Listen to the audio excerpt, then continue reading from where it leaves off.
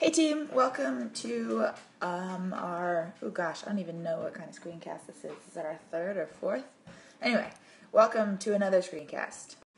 So today is going to serve as a brief introduction to cells, which is a little funny because we already looked at cells and talked a little bit about the components of cells. But regardless, here we go, intro to cells. But before we even talk about the components of cells or the different types of cells there are out there, there's one thing that we need to discuss. And it might seem a bit absurd that we even have to talk about this, but we have a cell theory in biology. So I'm going to write that down. And the first part of that cell theory is that all living things are made up of one or more cells. So there you go. And the second part of the cell theory is that all cells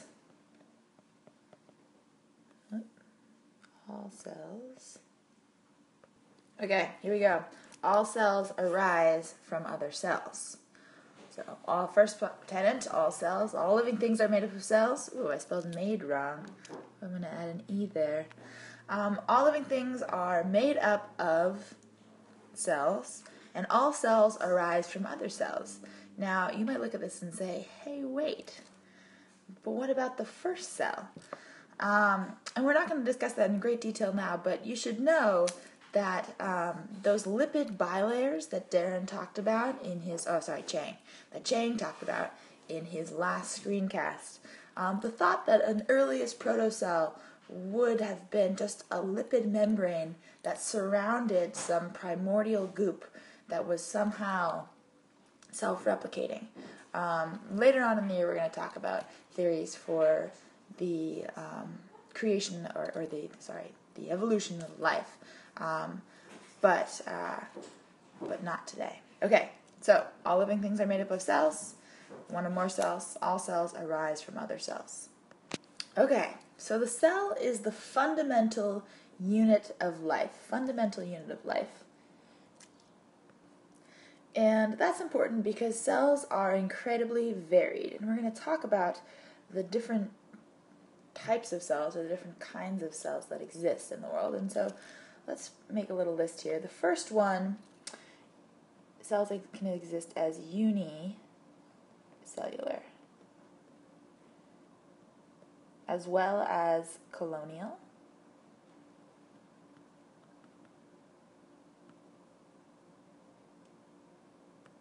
oh man, I spelled colonial wrong as well. Okay, watch this. Move this over here. Oh no, damn it.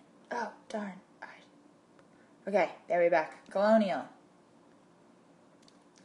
And lastly, as multicellular. Okay, there we go. Multicellular.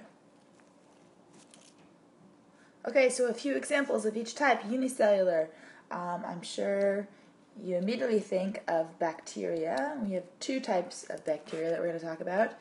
Eubacteria and archaea, as well as some type of protists. We're going to be looking at protists in the microscope in the next few days. So protists. And some type of fungi, actually. You know, yeast, the stuff that makes bread rise, those are unicellular fungi. Okay, so I've added some pictures of, this is a bacterial cell right here, and here we got a euglena and a yeast. So, although all of these cells, these types of cells, are all unicellular, they're very different in terms of their simplicity or complexity. So bacteria, we know, are all what? Who said prokaryotes? That's exactly right. So bacteria are examples of prokaryotes, which means that they are more simple. They lack a nucleus and any endomembrane system.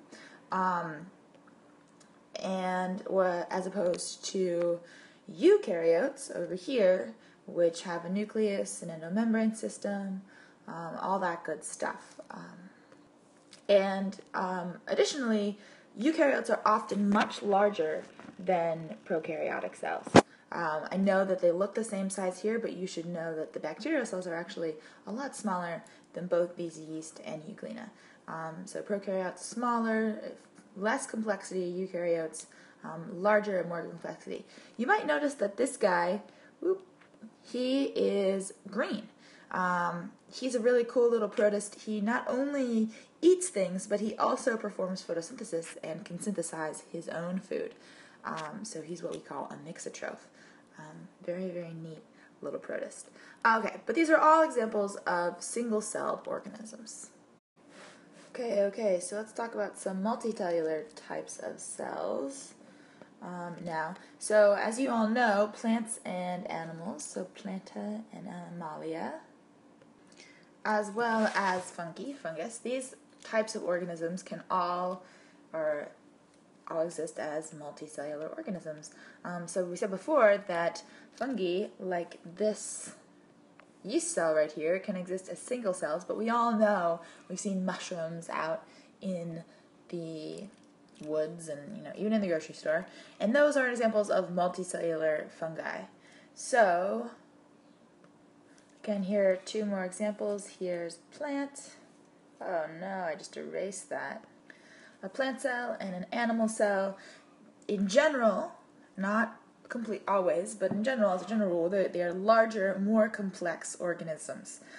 Also than unicellular organisms, also colonial. Now the differences here is that while yeast cells and these euglena little dudes over on the far right are very happy and are completely fine living on their own independently of all other cells, plant cells and animal cells depend on other cells within their organism to stay alive. Okay, and here, now let me show you an example of a colonial organism. This is, I'm going to put it over here. This is an example of what's called a volvox. These dudes are absolutely gorgeous. They are, as you can imagine, photosynthetic organisms. That's why they're green, total chlorophyll. And each of these little things right here, this is the nucleus of one cell, and here's the nucleus of another cell, and the cell membranes here are not stained, so you can't really see the differences in between, but if we could, I could even more finely gradate my line, which I don't know how to do. You would see that there are cell membranes that are surrounding each of these nuclei. And actually in the middle of the cells here, all these little guys are going to be essentially the offspring of this volvox right here. This organism is going to open up and let out these little baby volvox right here that it's kind of grown up. So now you might ask, well, what's the difference between a multicellular organism like our plants and our animal cells right here and a colonial organism like volvox? It looks very similar. And the answer actually is that in volvox, all these cells that make up the volvox dude are all the same. So this cell right here, I have a pointer, I wonder if this works. This cell right here, and this cell right here, and this cell right here are all exactly identical cells. Whereas in a plant or an animal, you know that's not the case. You have your skin cells and your liver cells and your red blood cells. You have differentiation of your cells, all different types of cells making up one organism. Yes. Okay, so here we go. We know our cell theory. All living things are made up of cells. Cells arise from other cells. We've got a bunch of different types of cells. And now let's talk really briefly about the stuff that cells are made of. Now, you know from your inquiries on the web that cells are composed of organelles. Ooh, what just happened there? I'm going to erase that. Awesome. So cells are made up of organelles, and cells are also made up of structures.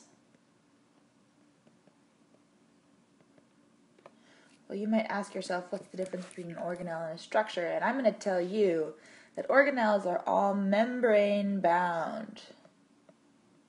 Membrane bound. And structures are not membrane bound. Okay, so structures are not surrounded by a membrane. And I think you can point to a few organelles that we've talked about. For example, the ER would be an example of a membrane-bound organelle, and a structure, a ribosome. Not made up of membrane. Okay, so which leads us to our final point, which is to discuss the number one goal of a cell. Well, the number one goal of a cell is to survive and reproduce, but let's say the primary goal of a cell during its lifetime is to produce protein.